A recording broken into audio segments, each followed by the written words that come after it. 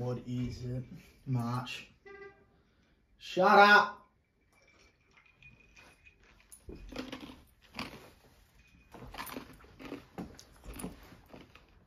Mid-March. What was the question again?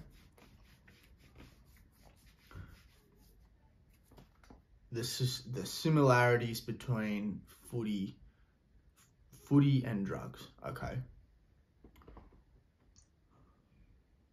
Well, there's no doubt I'm obsessive compulsive in the way that I train, and because it's so repetitive and just the same shit over and over again, I need to balance that out with something. And very early on in my life, it's been drugs. And yeah, it's, you know, some people have a pizza. Yeah, I would prefer to do a lot of drugs. So yeah, it's a reward.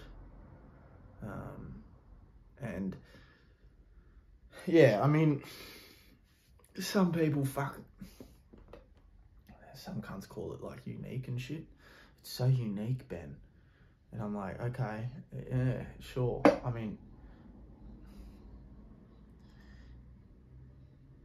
I have a method that's working. I'm just applying that same obsession and intensity into my footy as I am into my drug use. So I'll be really, really strict for however long I need to be. So for that period of time where I can't put a foot wrong, I won't have butter on my toast, let alone fucking have a beer or take drugs. And so I just go about it. I just train and fucking train and obsess, play really good footy.